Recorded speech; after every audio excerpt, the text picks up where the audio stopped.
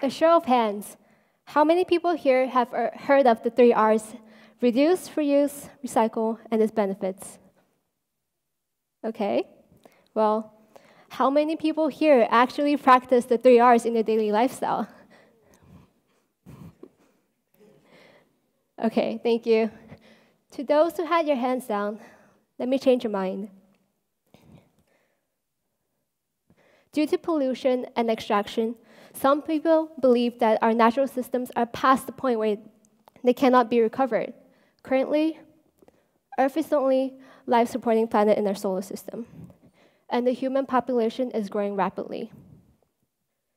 According to the United Nations, by the year 2050, we will have a 9.7 billion world population. That's a 35% increase from the population, from the 7.2 billion that we have now. Environmental sustainability is so important to prevent ecological collapse.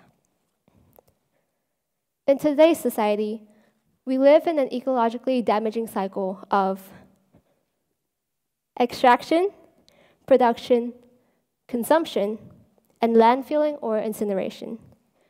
The amount of trash an average person produces is baffling.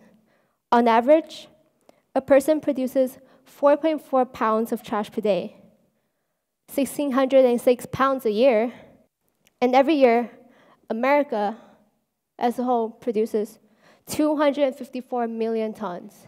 And in pounds, that is 508 billion. It's a lot, equivalent to the weight of over 1 million whales. With environmental sustainability in mind, I'm sure the first thing you can think of is recycling. We all know how recycling works. Used items get turned into new product. Sadly, it's not the perfect solution. There's only so much you can recycle. Plastic straws, laminated paper, plastic bags, food-stained materials like pizza boxes or used paper plates cannot be recycled. Recycling is not sustainable. Tetra Pak cartons are known to be 100% recyclable, but that doesn't mean that the recycled product is. Plastics and other materials, including Tetra Pak cartons, are turned into floor mats, panel boards, and roof sheets. And these items, once used to their fullest potential, are nothing but trash. Let's chat about the benefits for a bit, because it's not all that bad. Aluminum, steel, and glass can be recycled infinitely. Reusing such materials can reduce industrial pollution, as less raw materials are needed to be extracted from the ecosystem. Plastics can be recycled 7 to 9 times. With recycling, we can hopefully keep plastics out of the oceans and our bodies. Yes, we all have plastics in our bodies, even if you don't eat seafood. And yes, plastic pollution is a problem. Recycling is not the perfect solution. If we change all plastic bottles to glass bottles, that will only increase the weight of the cargo and resulting in more trips to transport them from place to place. That would just increase our carbon footprint. But for now, as responsible consumers, we should start putting recyclables into the right bins. This way, we can keep them out of the landfills for as long as possible. The next imperfect solution is reuse. It means to find purpose for items that cannot be used for its initial purpose anymore. Donating unwanted items is another way of repurposing goods instead of throwing them away. Usable items do not need to be filling up land space. They can be turned into something much better. Old tires can be turned into swings for little kids to play on, or you can clip together pieces of waste paper to create a makeshift notepad. There are so many ways that we can tweak our own lifestyles to be a little more environmental friendly. Reduce. It's pretty straightforward. It means to reduce the amount of waste produced. In today's society, I have to admit, it is a challenge. Most items come in packaging, whether plastic, paper, cardboard, or aluminum. Unfinished or inedible food goes straight into the trash. Facial tissues, cotton balls, cotton pads, sanitary waste all add to the monstrous pile of waste that we already have. Here's what you can do.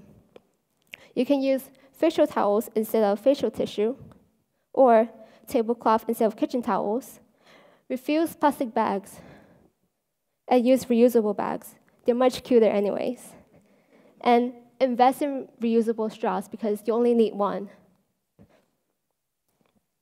And surprisingly, genetic engineering can reduce waste.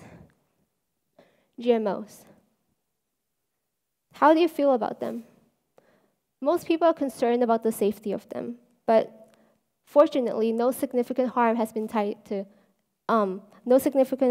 tied to consuming GMOs has been found. Nearly 9 out of 10 scientists from the American Association for the Advancement of Science say they are generally safe to eat. But when foreign genes are inserted, scientists do not know where they would go. This process could possibly disrupt the genes and create toxins and allergens in food. There's this one case regarding Brazil nuts that happened more than 2 decades ago. Genes from Brazil nuts were inserted into soybeans to increase their nutritional value. According to lab tests, people who are allergic to Brazil nuts were also allergic to this certain type of soybeans. Scientists found that the allergen 2S-albumin protein was also carried over to the soybeans during this genetic modification process. This is why GMOs need to go through rigorous testing before it gets introduced to the market. And the process normally takes 13 years, done by the FDA, the EPA, the USDA, and other organizations. And luckily, these soybeans were never released to the public. GMOs do bring about benefits. Currently, the world eats more than 1 million pounds of food per minute. By 2050, we will possibly need 70% more to feed a potentially 9.7 billion population. GMO technology can increase harvest. Farmers can have more yield with less resources. Some GMO crops are even more tolerant to harsh weather, such as droughts or colds, or uncertain weather conditions due to climate change. Genetic engineering can protect farmers against a potential loss of a season's harvest. This way, we will have more food to sustain the world. Now back to the point of reducing waste. GMOs can reduce waste by increasing shelf life of crops. If you think about it, fruits that are wrinkly are less likely to be purchased by the public, and they would end up in the trash to rot, contributing to the mountain of waste that we have. After Honda, a professor at Purdue University inserted yeast genes into tomatoes. He found that the gene extended the shelf life of tomatoes by a week as compared to a non-transgenic tomato. Longer shelf life could hopefully lead to less food waste and more food to sustain the world. You could be thinking, what am I going to do with this information? Genetic engineering is not something that we're capable of, and I understand that, but I'm hoping that you can view GMOs in a more positive light. Here's a method that you can be capable of, though: composting.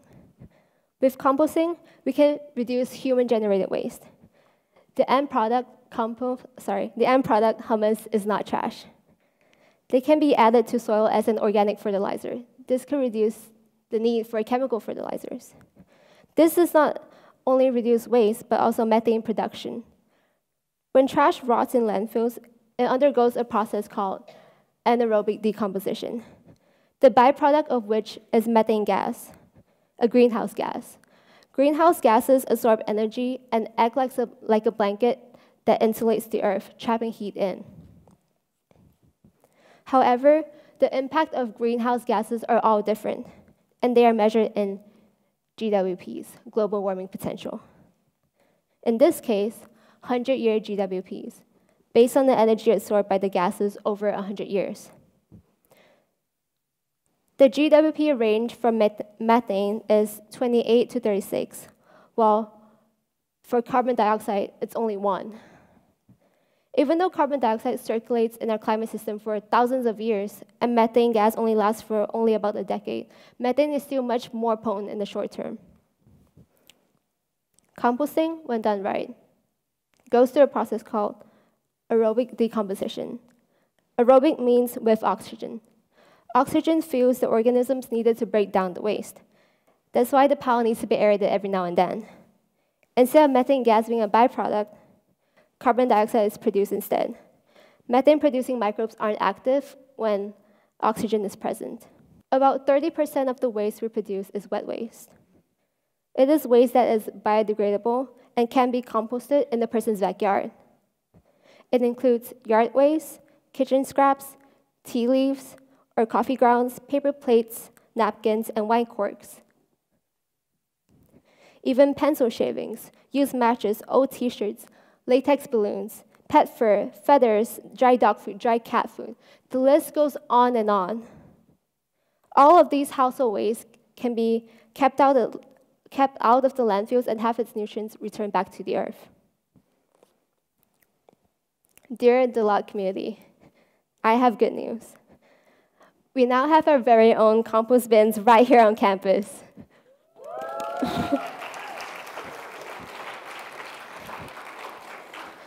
And I would like to thank Mr. Bernhardt and Uncle Scott for helping me build it. If you don't know, Mr. Bernhardt, as shown in the previous picture, is the head of maintenance, and Uncle Scott is my industrial arts teacher. The process from making plans to constructing it took around a month. The construction part started with these long pieces of wood from the old dorm we tore down last year. So these pieces were really old because the dorms were constructed in the 1950s as a British military retreat center. Also, they were covered in rusty nails and screws, and I had to remove each and every one of them before cutting. I had to bend them the right way. I had to pry it out with a flat-tip screwdriver and yank it out with the back of a hammer. It took a long time. As for the cutting part, Uncle Scott did all of it because he's better. For the posts, I just had to cut them to length, easy. But for the door frames, we needed to cut it at a 45-degree angle, glue the pieces together, clamp it tight while the glue dries, and insert bolts for a stronger joint. As for the construction part, Mr. Bernhardt helped mostly with it. 2 days before construction, I spent an hour with a student named Ethan under the hot sun. We dug 8 holes in total for the post to go in. Sweat was dripping, Christmas music was playing. It was truly an experience. But later, we had to redig the holes because my measurements were off. Anyways, Mr. Bernhardt, Tim, another wonderful helper, he's right there. Hi, Tim. And I spent more than 2 hours putting this whole thing together. First, the post went in, then the supporting planks, then the door, the wire mesh, and we ended up with the roof. And that was it. The day before, the weather forecast was about a 70% chance of rain. I prayed for clear skies because that was the only day I had to finish this project. At the end, I finished the project with a light drizzle of rain, so I guess that was a compromise. And there you go, compost bins. It's not that pretty, but it's something. Even though this whole process was a race against time, I truly did enjoy every moment of it. Tim and I had a really interesting conversation with Mr. Bernhardt about his bald head. Tim asked, "When you wash your face, do you know when to stop?"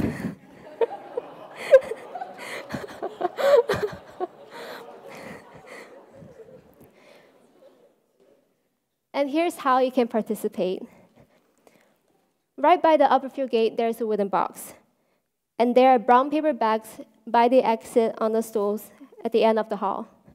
You can take 1 or 2, fill it up with biodegradables, and place it in the wooden box once it's full. Since it might take a few days for it to fill up, you can put food scraps in the freezer to prevent it from smelling bad before you drop it off on campus. If you do not have a brown paper bag, regular paper bags work too, as long as they do not have a shiny surface or a waxy coating. You can even wrap your waste up in newspaper and just drop it off in the bin. Here are some things to avoid putting into the compost system, though. Meat and bone scraps, fatty foods, including oils and cheese, and whole eggs. These items may produce odor or attract unwanted pests. If you're unsure about what to put into the compost system, a quick trip to Google might help. So, to everyone listening to my speech today, I invite all of you to join me in this effort to make the world more sustainable. Sustainability starts at home. Reduce, reuse, recycle, and compost. Thank you.